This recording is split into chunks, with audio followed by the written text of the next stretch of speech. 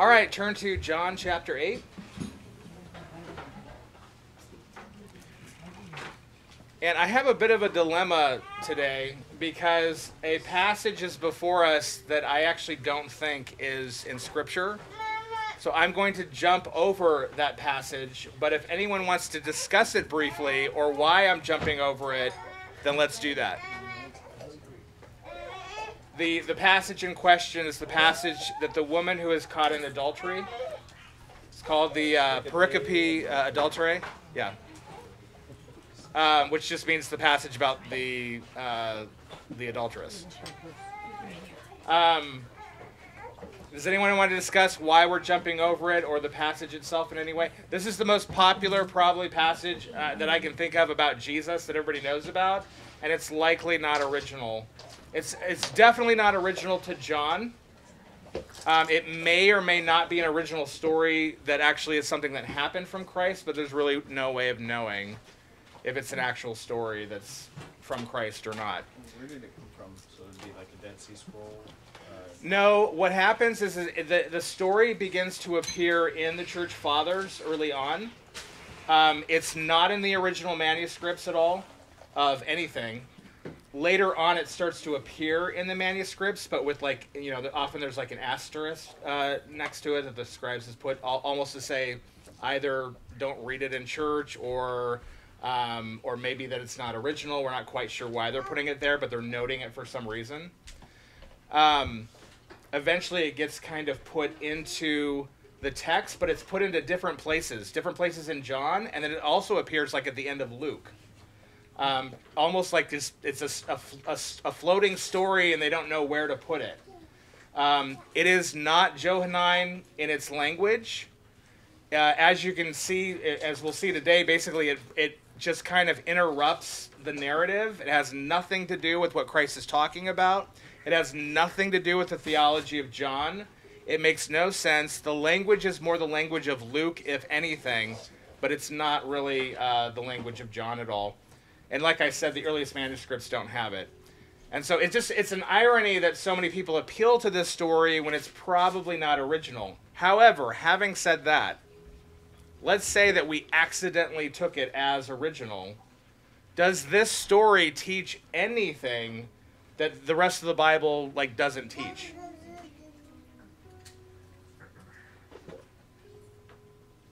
You're like, I don't even know what the story is about. Well, she should be killed. I mean, the Bible does teach that is the consequence, is that she should be, well, they both should be. Right, but she can be forgiven by whom? Well, I also thought it was... Well, ultimately, though, by whom?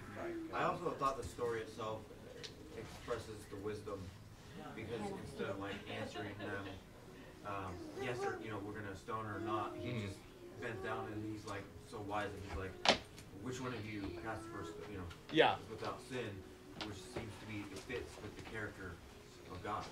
It very much fits with the character of God, I think. You're right. And I think it's consistent with the Bible in terms of God is forgiving. It's consistent with, we know that Jesus can forgive sins. And therefore, because he's God. It's consistent with he condemns her sin, but he doesn't condemn her. He just tells her basically to repent and sin no more. So it's not really teaching anything that's out of bounds, but because of that, you could actually take it or leave it, and you'll still get the same theology either way. The only thing that it may, and this would be only if you don't have it in the context of the rest of the Bible, you may think that she's forgiven when she doesn't repent, because there's nothing about her repenting here. However, the context of it seems to indicate she's about to be stoned to death. Maybe she's regretting her decision. And that there actually would be repentance there for Christ to say, I don't condemn you and whatnot. There's a variety of places that have implied repentance. Right. Or implied faith. Right. Yeah. This is just one of them. Right. So if you're under elders who take this to be authentic, Yeah. in a church, and Yeah. preach it authoritatively, Yeah, you're totally fine. you're fine. Because it's the same thing. And this passage has been in the King James Bible for Right. the Puritans preached it as authority, and Yeah. so on and so forth for 300 years. Well, and the interesting thing is, and this is important. This is a good text to kind of go off of. This is important. If I were to take all of the opposite textual variants from everywhere in Scripture and make a Bible out of that, and then take all the variants that are opposite of that and make a Bible out of that, guess what? I'd have the exact same theology and ethics out of both Bibles. It's the same religion. You would not be getting anything different. You might be getting something different in this place than you have in this place, but you wouldn't be getting any different theology. You wouldn't be getting any different ethics. You'd be getting the exact same thing, which is why it's not that God has necessarily preserved the Bible by not having any textual variants. He's actually preserved it through textual variants, regardless of what they are, because it's all the same theology and ethics and redemptive story and gospel and all of that. And so people act like, oh no, you could have a different Bible, and it's kind of like, well, not really. If you're talking about, what it says specifically in a particular verse, yes. If you're talking about different theology and ethics, no. Yeah. So in the light of what you have said, would you say this is an inspired text, and should it be canonized? So how would you connect the inspiration and the canonicity of this particular text? In this. I would say I don't know if it's inspired. I would say that it's true. So I would say that this is true, and it corresponds. And the reason why I would say this is because I'd be judging it with other scripture that I do know is actual scripture, and it accords with it. So I would say, well, it's true. But not all that's true is inspired and belongs in Scripture. And so I would just say, for me, I would be like, I don't think it belongs in Scripture, but I don't mind if someone else has it because, look, there are canon lists that have whole books that we wouldn't agree with. But when you read those whole books, it's the same theology. Like if you read like Clement, has anybody ever read Clement? You read Clement, it's basically Paul. It's not much different or whatever. Or the Epistle of Barnabas, or you read like the Didache or something. It's not really different. You're not getting a different religion. And so it really doesn't matter in that regard. It really just matters that we do know most of the Scripture of what it is, and I think we know all the Scripture really. But we can judge those things as they're true or not by the Scripture, and incidentally, that's going to be the message that we're going to be talking about a little bit today as we go through the actual passage. In chapter 8. I've heard a distinction between something that is inspired and then something that is canonical. So there can be something represented in the text, like Gotcha. actual variants that are solid, that are locked in. Yeah. But they're not necessarily considered to be inspired. Have you done any thought on that distinction? I guess I would say that all those variants are inspired as well, in the sense that they communicate the inspired truth. You can make the distinction as to whether or not like that's what God had them originally write with the variant, and maybe that's the distinction people are trying to make, that this isn't the original writing. But if I take God is love, and I say God is charity, I've said the exact same thing. Maybe the original thing said, actually the original thing we know is, agape hatheos. But all of those are the inspired truth of God, but the text was, agape hatheos. And so I would just say, yeah, so maybe that's the distinction they're making with, there are things that are canonical, they convey the inspired truth, but maybe they're not the original. Or like this is represented so well and right in a lot of manuscripts, but not the oldest manuscript. Yeah. It is in every Bible that we have. There would be a publisher that wouldn't publish it without it. Yeah. So in that way, it's like it's a part of the canon of Scripture, right? But not necessarily inspired Scripture. Yeah. It is included, but not inspired. Kind of like Drake was taught on about canonization. There's like the three types of canonization. This would fit into that third category. Yeah, well, that's why all your English Bibles have like notes below, right? It's like some manuscripts read this. Yeah. But again, is anything a different theology or different religion? Are you getting like uninspired truth there? It's like no, it's the same truth. Again, it just depends on where you're reading it in the scripture. So any questions on that? I hope that's understood. The reason why I say that is because you should have absolute confidence that you have the Word of God. I mean, this is the best attested book, I think, in all of history. I think the next one to it is like Homer. I think we have like 800-something manuscripts of Homer. You know how many manuscripts there are of the Bible? The Greek manuscripts are around 5,000. If you include the other languages, it's almost 25,000 manuscripts. And yet, they all teach the same religion. They might have variants in how they say it, but it all teaches the same thing, which I think that's amazing. 25,000 and they all teach the same thing. I heard, so that book Dominion that I've been reading, it talks about how throughout Persian and Roman history, the cross is the symbol of death and humiliation and all sorts of things. But of all of the accounts of men being hung and humiliated, there are only 4 accounts of the man on the tree living. And all 4 of those, and this is a secular historian, and all 4 of those are the Gospels. Interesting. And all scholars agree, like unequivocally agree, that it's a fact in history that happened, and that the problem that they had was that the man that was on the cross rose to deity the way that their kings who become deity would rise to deity, and it's the ultimate reversal. It's the ultimate in the Roman Empire. In the Roman Empire. Yeah. It's the antithesis of what a god is. Yeah. But I was just trying to add to that. Well, yeah, I mean, in the same way, people would think, well, God, and this is Bart Ehrman's shtick. If you've ever listened to Bart Ehrman, who's an apostate, he's like, well, if this was God's word, he would have preserved every single word in the exact same way that he spoke it. It's like, no, he doesn't even do that from the Old Testament to the New, and Jesus is fine with quoting something and paraphrasing something and all of that. That's no problem.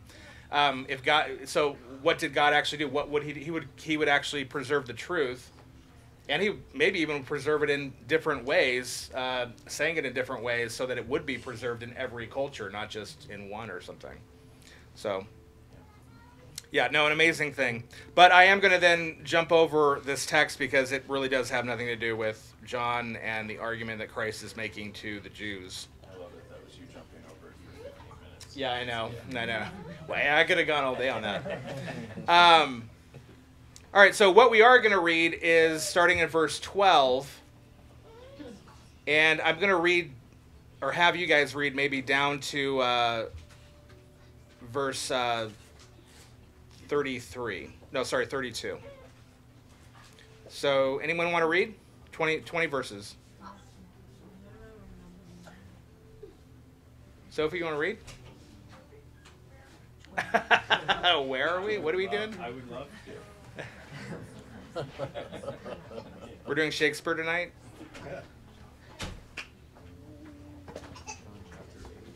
I don't want to make her read the whole thing. It's actually a lot to read. She's straight A. Yeah, good. All right. 12 through 32. Again, Jesus spoke to them, saying, I am the light of the world.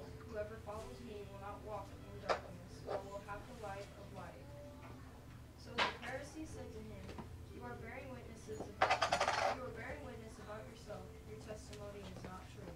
Jesus answered, Even if I do bear witness about myself, my testimony is true, for I know where I came from and where I am going. But you do not know where I come from or where I am going. You judge according to the flesh.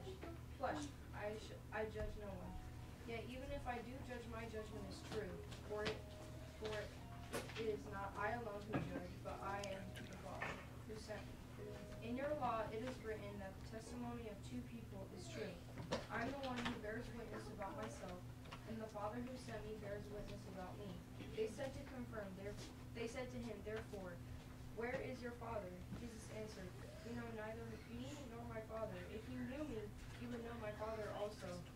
These words he spoke in the treasury as he taught in the temple, but no one arrested him because his hour had not yet come.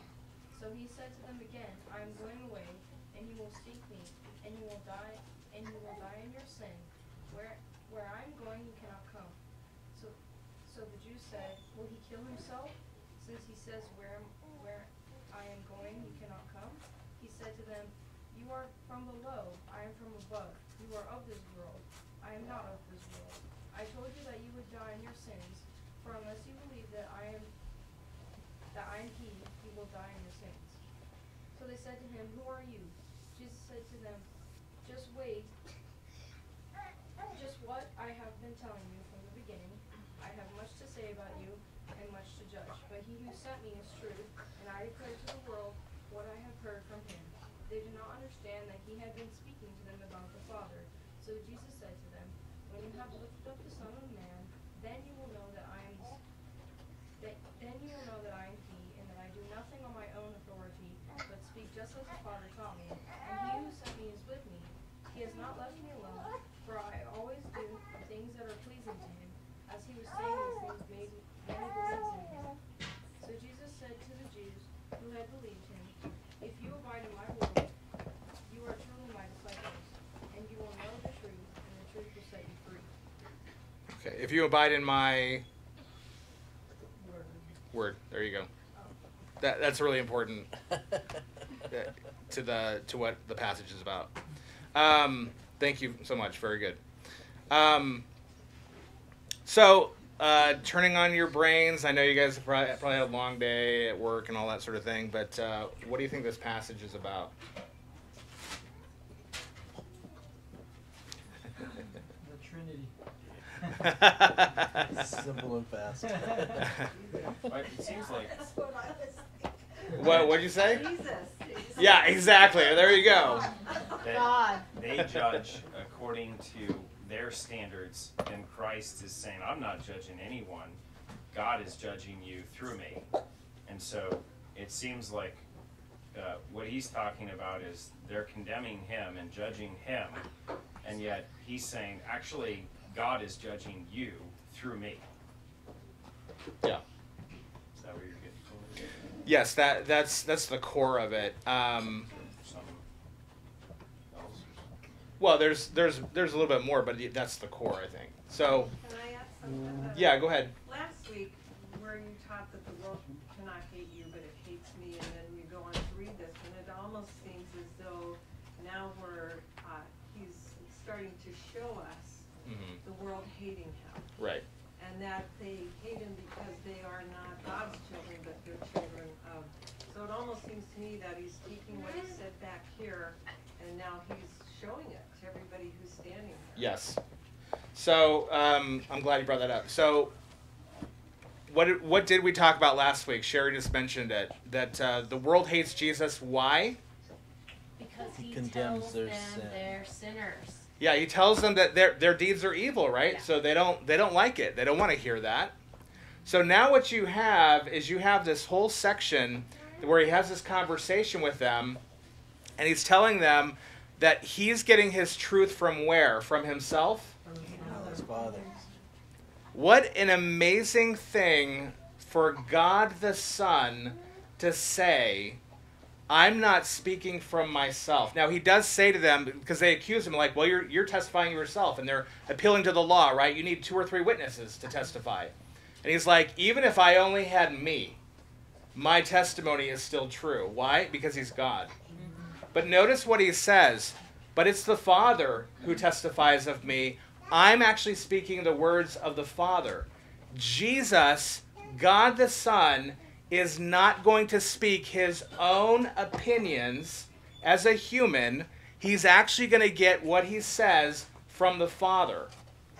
More evidence of the Trinity then. So he actually is bringing 3 witnesses and 3 testimonies. Well, right, but he's trying to communicate to them that the one they say they worship is actually the one who is the source of his truth.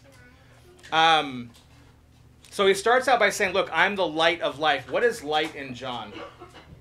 Truth. Yeah, truth. What is light, though? Let's actually just ask let's ask that question, the generic question. What is light? What exposes, shines. Yeah, it's the sphere in which you are that allows you to see everything else, right? If you are in darkness, you are easily deceived by someone saying, oh, well, that's this, and that's that, and that's the other thing. And you can just be tricked because you can't see it. Light allows you to see what it is. So if someone comes along and says, oh, I think it's this, you're looking at it and you're like, no, that's not what it is. I can see it. Christ is saying he is that light. He is that truth. And the truth by which you should see everything else is what he got from the Father. It's not something he got from his tradition. It's not something he got from philosophy. It's not something he got from contemplating his navel in some sort of mystical experience. It's not what he got from his personal opinion and reasoning. And if Jesus, the Son of God, did not get his truth from his own reasoning, then who are you to do it? If God comes to you with his truth and say, yeah, but I just think, the last thing out of your mouth when someone brings to you the Word of God should be, yeah, but I just think. To me, though, Brian, this passage means... Right. Well, my truth. I'm just living my truth. And it's like, no. Jesus doesn't live out his truth. He's living out the Father's truth. Because that's actually the truth. And so his claim against these religious people who think they're worshiping God, again, these are not the pagan Romans. This is the church before the church. And the church before the church is getting its opinions, Christ is going to say, according to, and he says two things. 1 in 7, he says, according to the Greek word opsin, and so it actually means to see, from sight. And sight in John means experience. They're getting their ideas from their experience. And then he describes it again in accordance with the sarx, the flesh. So in other words, they're getting their truth, their ideas from their experience and their own personal reasoning, their own culture, their own religious culture, and their own tradition. And what I want to convey to you is that to believe in Jesus is to believe in what? Mystical experiences, tradition, culture, your own personal reasoning. What does the Bible say? Trust in the Lord with all your what? Heart, mind, soul, and strength. Almost, Titus. Good job. You actually added there to the Word of God. I'm going to have to stone you later. Well, hey, they did it in John, so it still was true to the... Touche. All right. Practically inspired.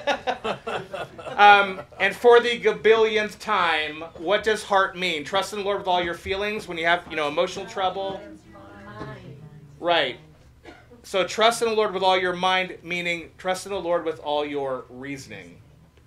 Don't lean, that's the second part, don't lean on your own understanding. So to follow Jesus, if Jesus, as we talked about at the beginning of John, he's the Word of God, right? What does that mean? That it means the whole of Scripture is Christ. It's not something different than him. It's him. So to believe in Jesus and to follow Jesus means you submit your ideas to what? Jesus, the Word. Which is ultimately what? Do you have Jesus in front of you? To the Word. Right, to Scripture. I don't see how you get anything else. Let's forget traditions of, well, the Eastern Orthodox say, well, the Roman Catholics say. Forget all that. Forget Anglicanism and all that other stuff. I don't see how you get anything else but sola scriptura out of what Jesus is saying here. And not just as some sort of like, well, we just decided to do sola scriptura. What does he say of the people who don't do it? Yeah, he's like, we didn't read it. That's next time. But he's going to say, you're the children of the devil. And what you believe by your own reasoning are lies, and it's murderous, and you're murderers like your father is. That's really important. If you get your own ideas, you are a liar. You are lying to yourself.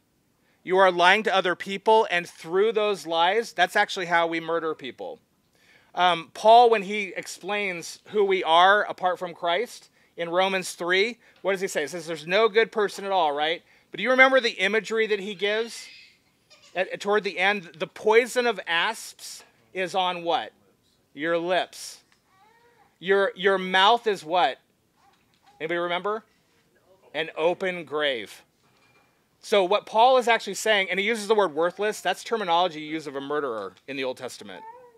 We are destroyers of others because we are getting our opinions from our own reasoning, from our own traditions, and from philosophies of the world that are of the flesh, and not from the Word of God. And then we speak those things and we kill everyone around us. So Christ's point is this: I'm the Son of God. I am the I am He. He says it twice here. By the way, they don't pick up on it until the end of the chapter, and then when they finally get what he's saying, is like, they try to kill him. They don't pick up on it yet. He said it to him twice now. Unless you believe that I am He, you will die in your sins. When you lift up the Son of Man, you will finally see that I am He. It says it again. Of course, at the end, it's going to be before Abraham was, I am He, or I am. And that's when they pick up stones to stone him. But He is the great I am. He is the great I am He. He is the God in Isaiah, the God of the Exodus. And He's saying, I'm not going to form my own opinions. He actually says, I don't judge anyone. Now, does Jesus not judge anyone? No, He does. But His point is that I'm not personally judging with my own opinions that I formed from my own reasoning. It's the Father. That's where I got everything. And what He's really saying is, therefore, if I, as God the Son, get everything from the Father and I don't form my own ideas from my own reasoning, then you as fallen human beings better not do it. Or you'll end up in the camp of the devil, not my camp. It's very important to get this.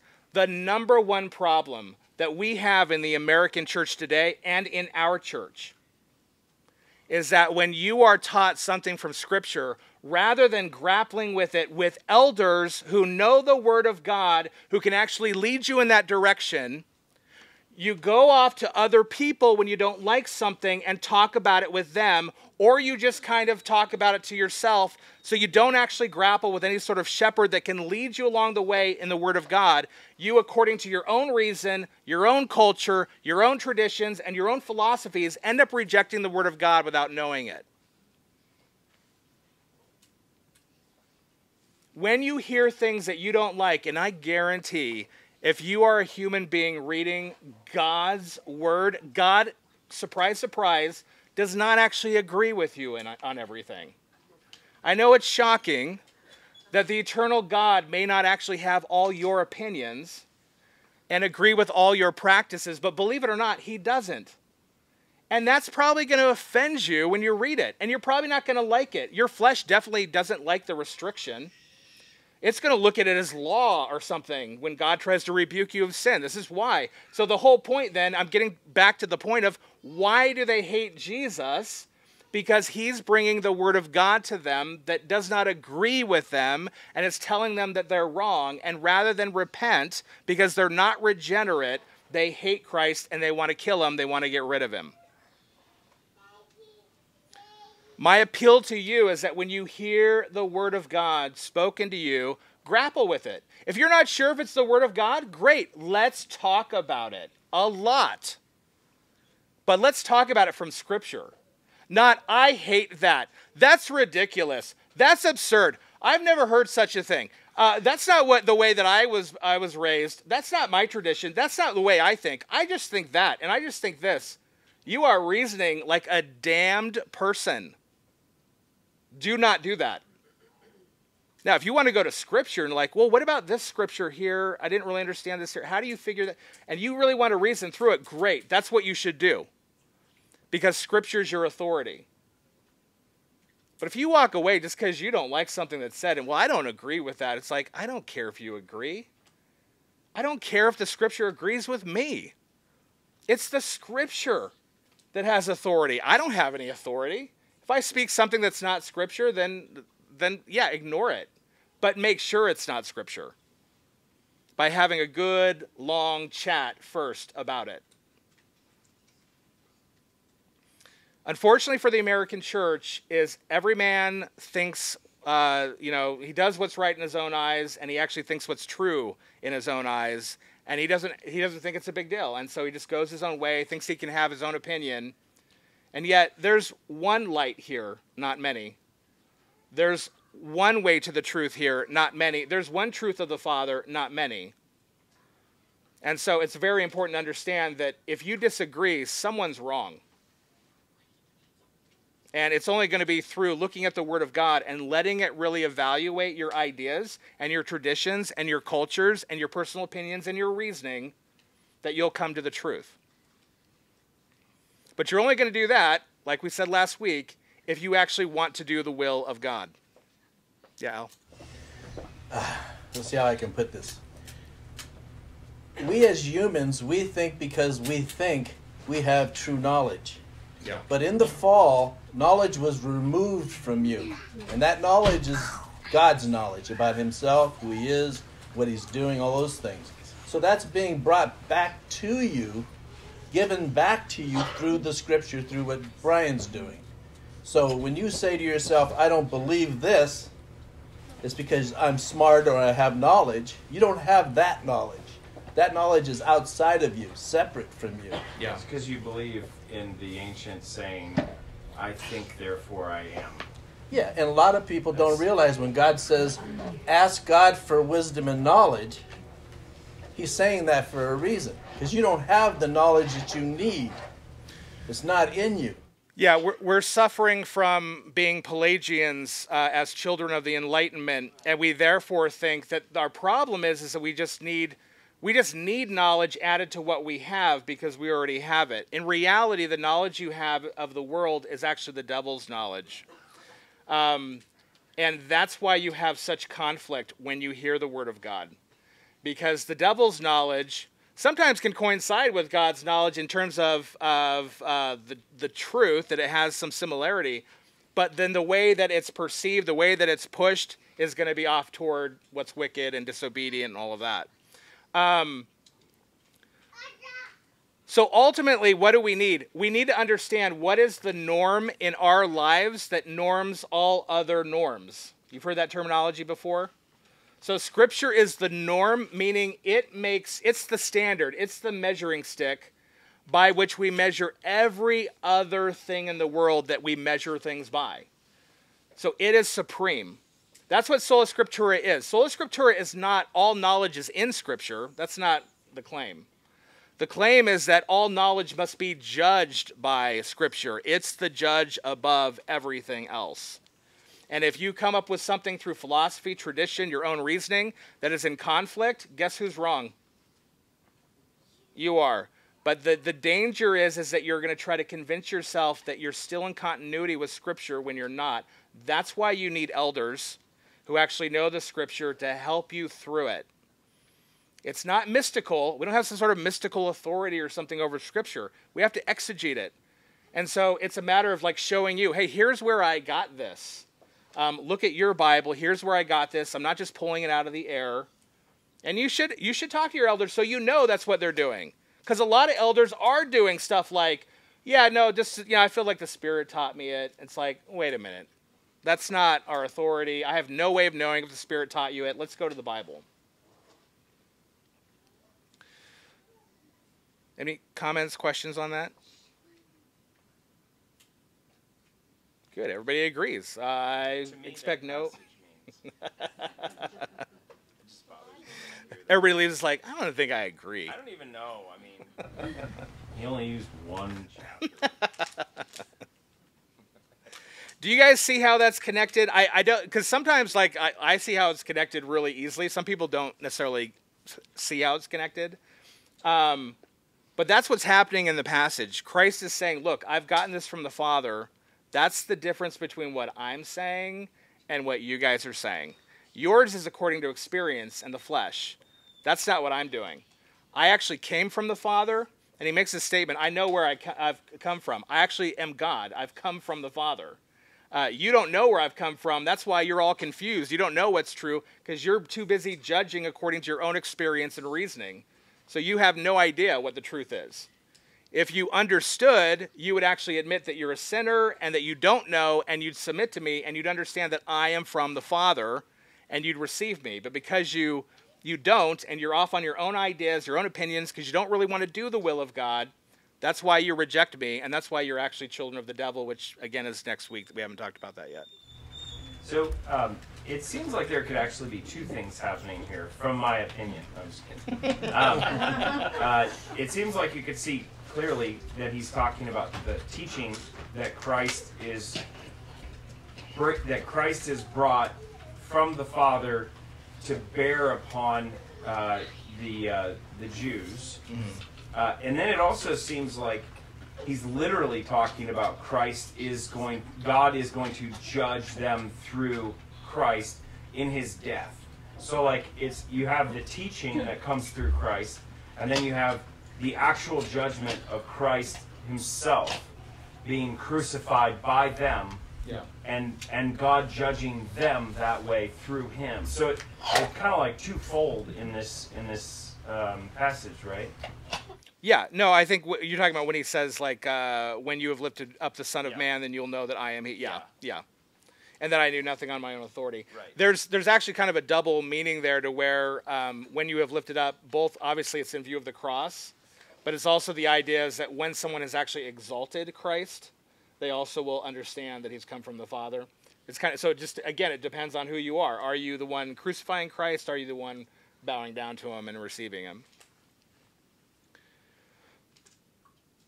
He makes the statement, if you abide in my word, you are truly my disciples, and you will know the truth, and the truth will set you free. Notice then, by saying you are truly my disciples, there is such a thing as what? Not truly. Right, false disciples. So again, we are talking about in the church. It is so tempting to apply this to the world, but this is talking about the church. It's not just talking about evangelism and why someone receives the gospel and why someone doesn't. It's actually talking about Christians as to why some people receive the word of God as Christians and some people do not. That's really the application, because that's what we're talking about here, the covenant community. So if you abide in my word, you are truly my disciples, and you will know the truth, and the truth will set you free. What does that mean? Just like kind of intuit what the truth is, and then I'm free. Like I can do whatever I want. Right, exactly. It's like someone stone Jesse now, please. Yeah. It's like the opening of the mind, though. The mind is bound, and the carnal mind is unable to reason, to think, to illuminate, to do anything that produces life. And so Christ comes. He says, I forget where it is, but he says, who has the mind of God, but you have the mind of Christ.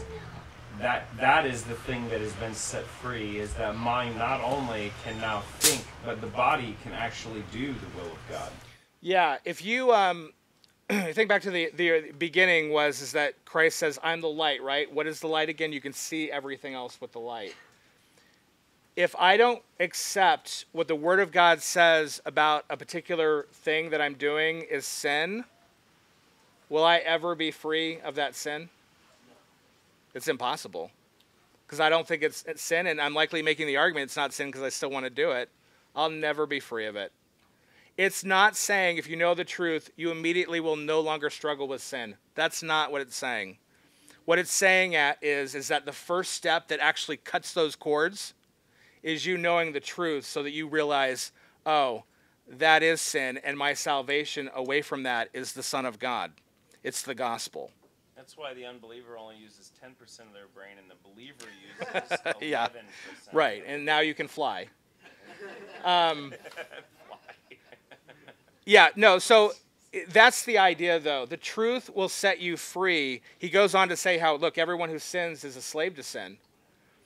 And it's not just that you're a slave to sin in the sense that you struggle with it. You're a slave to sin because it's actually darkening your mind because it's making you not want to know the truth and to stay in the dark so you'll never know the truth. So it's not just something that is moral, it's actually affecting your theology. It's affecting like what you believe about the world. It's affecting what you believe about Jesus, what you believe about God, and all of that. And of course, it's obviously going to affect what you believe about morality. And so it's affecting your mind. It's not just affecting your behavior. And yet Christ is saying, look, if you abide in my word, and what does it do? The Spirit's going to take it and he's going to chip away at all that darkness. It's going to be light. He's going to give you the ability to see, and through that, he's going to be setting you free. Is he giving you the ability to see your sin? Yes. He's giving you the ability to see your sin. He's giving you the ability to see him for who he is, for the Father for who he is, what the road of salvation is, which is him. He is life itself. He is the source of life. He's what comes in and kills anything chaotic and deadly and dark in your life through the truth. Yeah, and in others, sure. Too. Yeah. It's interesting how a lot of people interpret that in a somewhat, if not very overtly antinomian fashion. The truth will set you free. In other words, free to sin, like free to do more than what I currently have. Like the law and the word binds me, and the truth, like whatever that existential knowledge is going to set me free to be able to do more beyond the boundaries of what God's word would seem to say. Right. But if you read like 3 verses down, it's in the context of free from sin, right? Not free to sin. Yeah. And it actually will, like you said, the knowledge of what sin is will set you free from that sin. Right. And stuff. Yeah. Yeah. There's it's election day, so this is my little political plug. But I think that and it's not conservative or liberal, but like biblically minded Christians now can see reality, and that is what God sets us free to do, is to actually see the world as it is in relation to who God is. Yeah. The godless want to be free from reality. Yeah. They want to live in the virtual world, or they want to create their own genders. They want to be the gods that create on their own. They want to dwell in the darkness because it doesn't shine a light on what they're doing and their and you activity. can do whatever sort of origami you want in the darkness, or whatever sin, Right. Yeah. I was going to say something off of that. Sorry. No, it's okay. It's like the Matrix. Yeah, that's exactly what I was going to say. No, I was joking. Yeah, except without the Gnosticism. Still good though. Here is a really important point for us. So all of you know that, what Brent just said. All of you know that. All of you have seen now things that you have not seen before. You understand things you've not understood before. Here's the danger. You still have a sin nature, though. You have a new nature. You've been regenerated, but you have a sin nature. And it's going to try to fool you by saying, you know what? You're good where you are. You pretty much got that Christianity thing down. You're good. You can stop where you are. So that when now someone comes to you with a sin that you haven't heard about before or something, you're going to be like, no, I already know what Christianity is about. I don't need to really think about that. And you'll go back into the darkness that way. Be really careful. You are not glorified yet. You are still being sanctified. So what you've seen so far is part of your sanctification, not the whole of it. You need to keep on going. You need to keep receiving. You need to keep going back to the Word of God and judging this and that and the other thing, because you're not done yet. Don't assume that you are, so that you just ignore or dismiss when people are making biblical arguments to you. Again, this is the problem of the American church. Yeah. I was just going to say one of my favorite verses there among the many, but search me, O God, and know my heart. Try me and test my thoughts and see if there be any grievous way in me. And that's a man who's lived with God his whole life. He's worshiped God his entire life, and he's still like, I know there's probably stuff in me, God. Like, let's bring it out. Like, search me, make it known to me, so that I can just get rid of it. It's more and more. Yeah. It seems Is it to be gracious in a self-biased kind of way when you're a baby Christian or a non-believer? But then as you grow in Christian maturity, and you hold yourself to a higher standard, it seems like it's harder and harder to be gracious towards people, to be gracious towards people that have the sins that you hold yourself accountable to not fall into, and that sort of thing. Yeah. And it seems like we give grace, or we call it grace when it's really licentiousness, to ourselves inappropriately. Right. And then we don't give grace to others, and it seems like most evangelical churches have it backwards, where they're way gracious towards themselves and licentious, and they're not gracious. Well, I have good reasons, though, and you don't. So I know all my great reasons for why I'm not listening to God in those areas, and God's okay with it. I've talked to him. But you're a hypocrite, though, but not me. Yeah, I know. So this is the problem, again, of the church, is that this is the problem of human nature, is that we are really super gracious toward ourselves and not other people. And unfortunately, like in reality, like you said, it should be backwards, right? Like I should be really harsh on myself and gracious toward others. But it's a self-defense mechanism, because if I judge you for that sin, I'm righteous. So if I'm still sinning, well, yeah, I'm struggling with sin, but I'm righteous because I hate that sin in you. And again, it's just this sort of really tricksy thing that we do to make ourselves out to be good and justify that it's okay that we remain as we are because we're still good people. Because, I'm pointing out sins in you. This is the problem with the church being like, oh, isn't the world horrible with, transgenderism and abortion and all that stuff? The world's just bad. And it's like, well, yeah, and the church is supposed to be the light that's shining, and it's got all the garbage in it as well. Let's actually work on that. Paul even makes a statement like, I don't judge the world, but if you're in the community of God, yeah, now I'm going to judge you. That's really the sphere that we should be focusing on, not others. Or you get churches that will always critique other churches, but not their own. If you notice today, it got real awkward when I was like, hey, here's your problem. About, hey, you need to come to your elders and be guided by the scripture and everything. Because I'm talking to you. Why would I be talking about some other church? Yeah, to be instructive maybe, but ultimately, it's you. This word is for you. It's for you to actually be convicted. It's for you to think about it. Not just other people. Other people aren't here right now. You're here. And so God has this for you. And so I need to speak directly to you, not about other people or something. So anyway, yeah, that's the way we avoid actually dealing with our own issues, but still seem righteous because we're still condemning them and others. Seems like that's the crux of the argument of what you're talking about. That's why I wanted to highlight it. Yeah, absolutely. Thank you. Anything else? No. So when he says, if you abide in my word, you're basically how we can, is this right how to read this? If you are in my word and keep my word, then you're really my disciples. You're really born again. You're the regenerate. Yeah. And you will know the truth about your sin, and you will learn the truth about your sin. And the truth will set you free. Not just be repenting of that sin, because you see it as sin. Right. Where before you don't see it as sin. Right. Not only of the sin though, what will cause you to repent is you'll see it as sin, and you'll see the desirability of the Son of God and the Father and the fellowship with Him, and it'll shine a light to realize that life is not in the sin that you thought it was.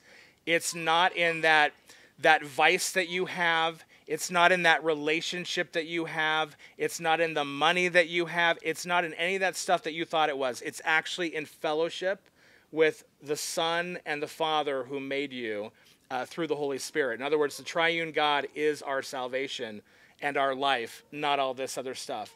And that's the truth that will come open if you, by the way, abide in His word. What does it mean to abide? Almost there. It's Dive to into the ocean. Remain.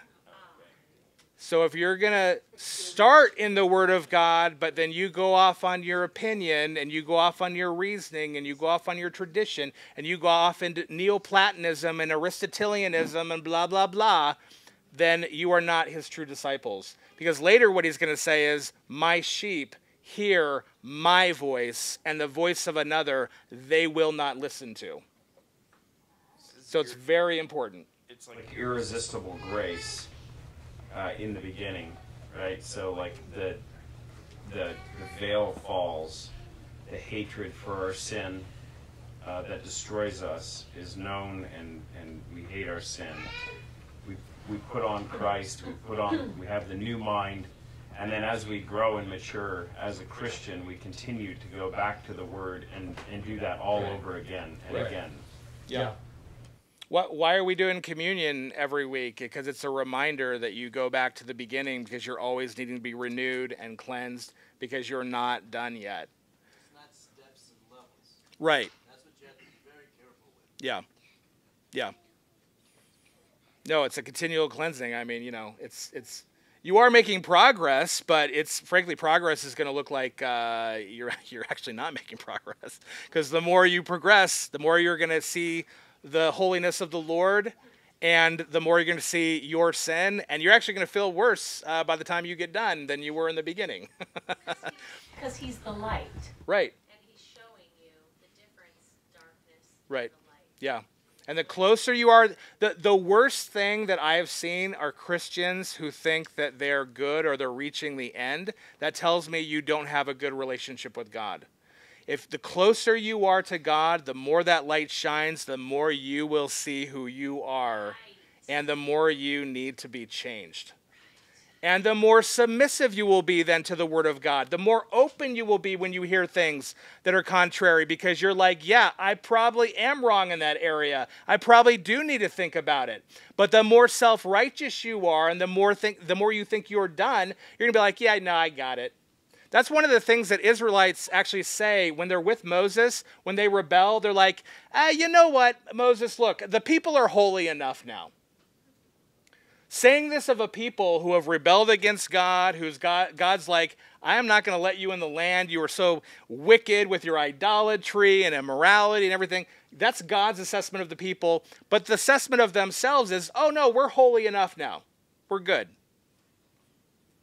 Never be in that. If you are close to God, going closer and closer and understanding who he is, understanding his holiness, abiding in his word so that you can understand that, you're going to see more, and you're going to see more of your sin. Don't be discouraged that you see more of your sin. I would be discouraged if you start dismissing and think that you're good. Be discouraged about that. But if you see more and more of your sin, it's like, well, you're actually on the right path. That's what you should be. So when you sin and afterwards you're just so ashamed and you beat yourself up, that's actually a good thing, because God's exposing your sin. Yeah. You feel the weight of it. You repent. You're disgusted by it. Yeah. That's a good thing. Yeah, I got news for you. As you mature in Christianity, you will eventually get to the point where while you're sinning, you will hate it.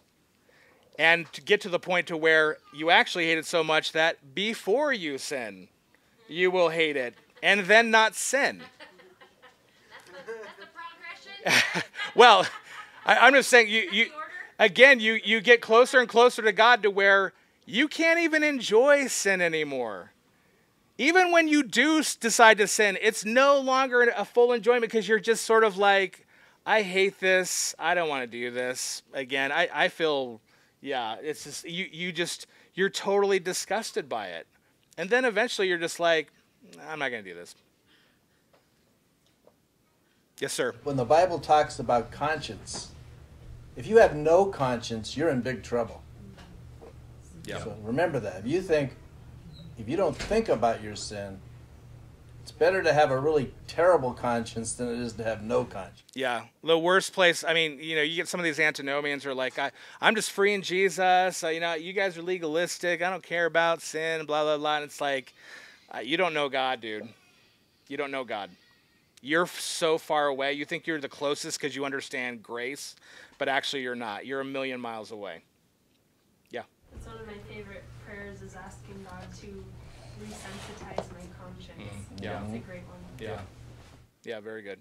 When you see a church with a fire on the front, you know, Kim Riddlebar used to say, "Fire bad, hot, fire hot." You know, when you get closer and closer to God, it gets hotter and hotter, not cooler. Yeah. Anything into the Lutheran symbol? Yeah, I don't know. The fire. What do you mean? Haven't you ever seen a Pentecostal church with that? Yeah, Pentecostal. On the front of the building, they'll have a big fire. Burning we're talking about. They actually put fire back. Instead of Is this a cross? They Is there a fire in the south? Or, where was this out?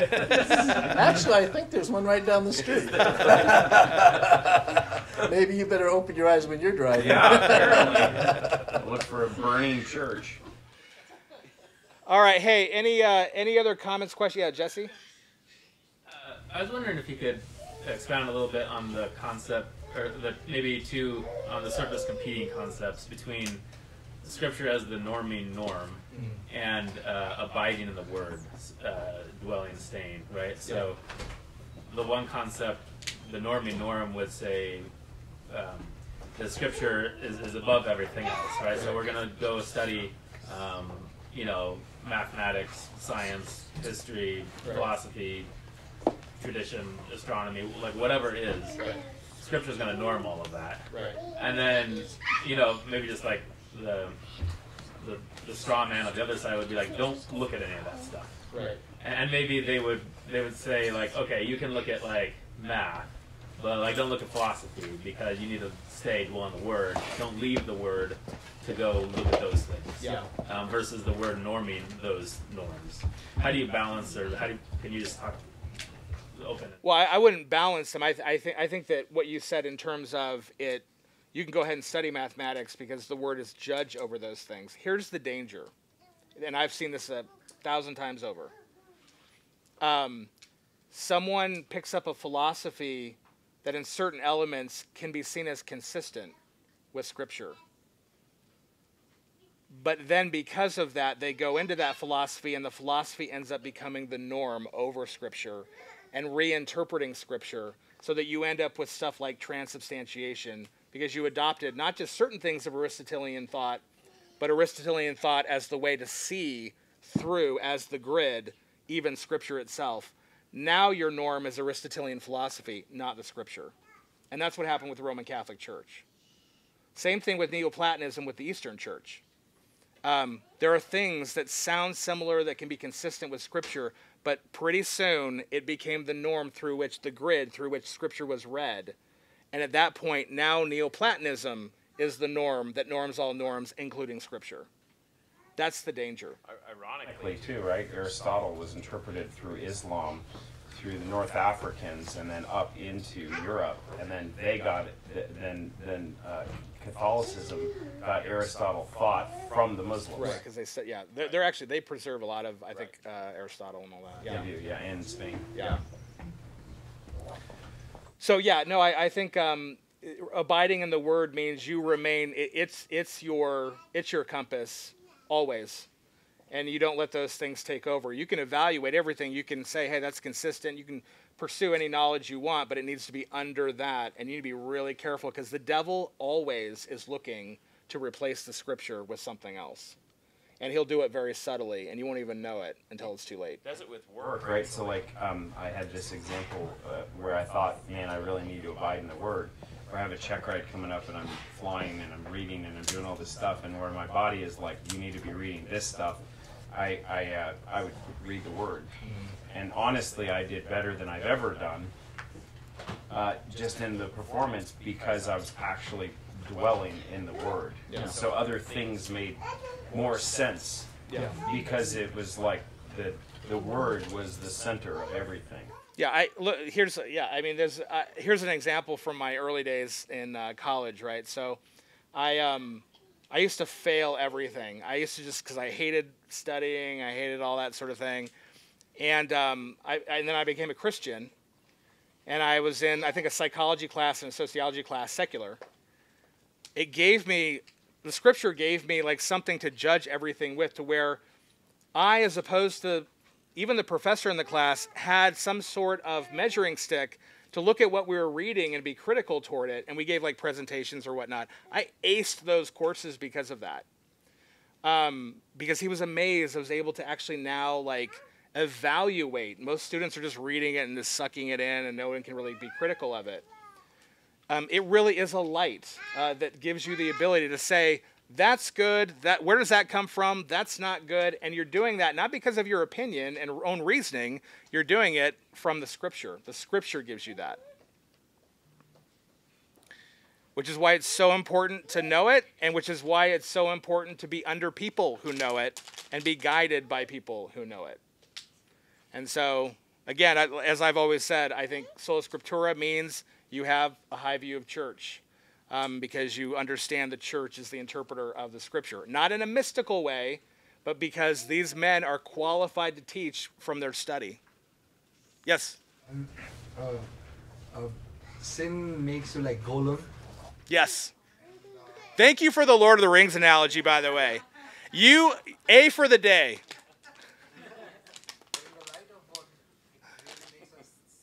Golem is. Yeah. In that light, so that exactly sets us free. Yeah. To see sin in its true nature. Yeah. And then we realize that exactly was what we were meant for. Yeah. And that liberates us. Obviously, there's a struggle between our flesh and our spirit that's happening with us, because we are getting renewed every day because we are in the light. Yeah.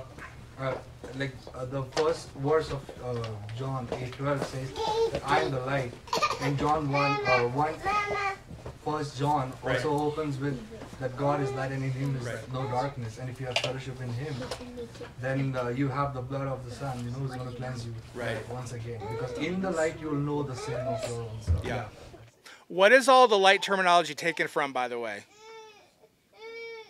From the Old Testament. Where in the Old Testament? Well, I mean, from the, like, so he's saying that based on, all the light terminology in John is coming from a place in the Old Testament. Is it going to be the burning bush? Is it going to be the pillar of fire? Is Nope. it going to be Genesis 1? Yes, Genesis 1. The beginning was. What does light do? The whole world is in chaos, and then boom, let there be light, and now life and creation. That's what Jesus is. That's what the truth that He brings us to, from the Father is. It creates us. We are golems. By the way, golem looks like if you were to actually, I realize in the movie there's like light in the cave, but if you were actually to be in the cave, it's pretty dark. Golem would look pretty much like a human, and you probably wouldn't see him as much different than what he was before he like fell and all that. You get him in the light, and you're like, ugh. You can tell he doesn't look very human at all. He looks very malformed, which is what golem means. Or unformed, let's say, put it that way. But that's what light does. It creates out of chaos and makes things that are dark and chaotic and not filled with life. It causes them to be filled with life and order and all of that. So, Genesis 1. yeah. We are the finality of God's creation in that way. And He does it the same way He did before. And that's why Christ is called the Word in John. Because it's through Word that He brings about all of this. Yeah. Yeah. In fact, some people even translate new creation, right? All right, anything else?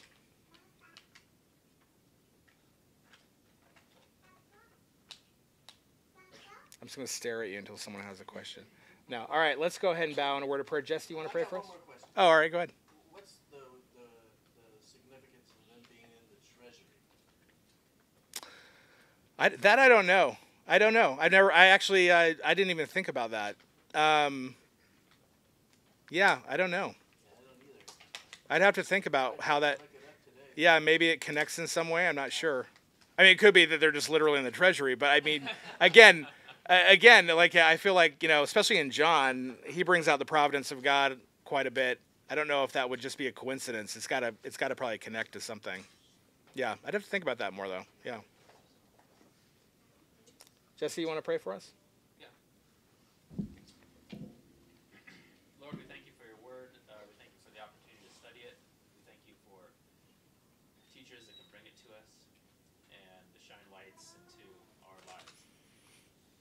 Please help us to see ourselves first and consciences, helps us see ourselves for who we are, so that we can be free from sin. In Jesus' name, amen. Amen. Thanks, guys.